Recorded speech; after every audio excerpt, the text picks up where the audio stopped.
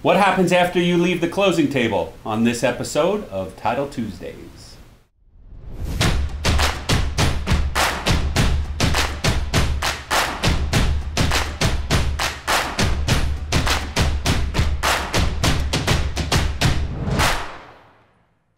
Hey everybody, welcome back to another episode of Title Tuesdays. My name's Kevin Tacher, the founder and CEO here at Independence Title, also known as your Title King. I have a file sitting on my desk because I wanted to talk today about post-closing.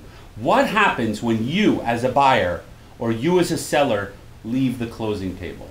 So first I'm going to talk about the seller because it's pretty easy. The seller is getting rid of the property, they're selling the property. Typically you're going to come to a closing table, and if you would like to leave with a check, you will usually leave the closing table with a check and you are done. There is one thing you need to do, and that is to close out your utility bills. We usually hold back at closing, usually 2 or 3 times the average monthly bill for your water to make sure you close your utility bill. So it's very important if you're a seller of a property and the title company is holding back money for your final utility bill, you get that bill closed, you get the final read, and you either send it to them to pay or you send them a paid bill and they will refund you your money. It's not my money, it's your money. And if you're the seller and you choose to get a secured wire transfer, you could potentially leave the closing table without your money. We would then initiate a wire transfer and send it over to your bank account. And that's about all you need as a seller. Now let's move on to that buyer. What happens as a buyer when you leave the closing table? Whether you're getting a loan or whether you are buying cash, we have to then post-close that file. It means we have to make all the photocopies, we have to mail out all of the invoices to all of the vendors that are getting paid, but most importantly, we need to make sure we get you of public record. What does that mean? We use an e-recording program called Simplifile. We upload your deed and or mortgage in public record, and we electronically send that over to the county in order to be recorded. It's very, very important. If you're using a title company that does not do e-recording, you need to find a new title company, because what happens is there are documents that could get recorded within that gap in coverage. How would you feel if the seller left the closing table and went to another title company and sold that same house they sold to you to somebody else?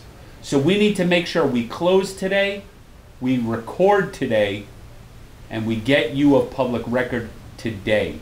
So this way there's no gap in time. Who else does this benefit? If you're an investor and you're buying a property and you know you have those deed restriction properties, the banks cannot comprehend that the closing date is the date the closing took place, not the date of the recording of the deed. But you know, it's like talking to a wall. You need to try and convince them otherwise, which won't work. So they go off of the date the deed was recorded in public records. So if you're using a title company that mails the documents to the county to be recorded, or they wait and they send them in batches, maybe wait a week to send them down, you need to be very careful because that is cutting in to your 90-day window. So you want to make sure they're using e-recording. We at Independence Title will close today, and usually I would say 95% of the time, unless there's a reason we're holding off, would record your deed in public records and record your mortgage in public records. That's why the lenders love using us. Now, sometimes like in Broward County, your deed can come back within 15 or 20 minutes. Some of the longer counties like Miami is 5 to 7 day turnaround time to get your deed recorded. But once your deed comes back, what happens? Well, then we issue your final title policy. You know, in previous videos we talked about leaving the closing with what?